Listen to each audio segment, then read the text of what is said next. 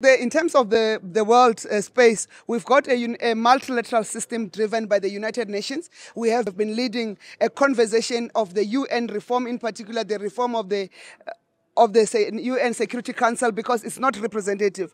The Secretary General of the United Nations today again repeated a commitment that the world has changed, and therefore the international arrangements that govern the world has changed. They need to change to reflect that. There must be representation in the United Nations Security Council of the Global South, and the expansion of BRICS in terms of representation, it shows the commitment to representation. You've got the Gulf states representing the Arabs, the Arab nations. You've got Africa represented by Ethiopia, Egypt, and South Africa. You've got South America represented by Argentina and Brazil. Of course, you've got China, India, and Russia already in that system. So for us, that arrangement on its own, it confirms the need to transform UN reform system. And on our commitment, we don't see BRICS as a replacement of the UN system. That's why we're committed to pushing forward. Of course, the trade relations between South Africa and China continues to improve.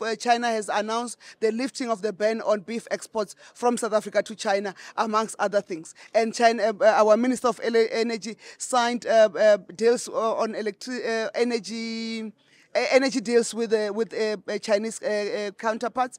In addition, China has donated more than 100 million worth of emergency energy equipment for South Africa to mitigate against load shedding. We are looking forward into deepening our relationship with China, which is already strong.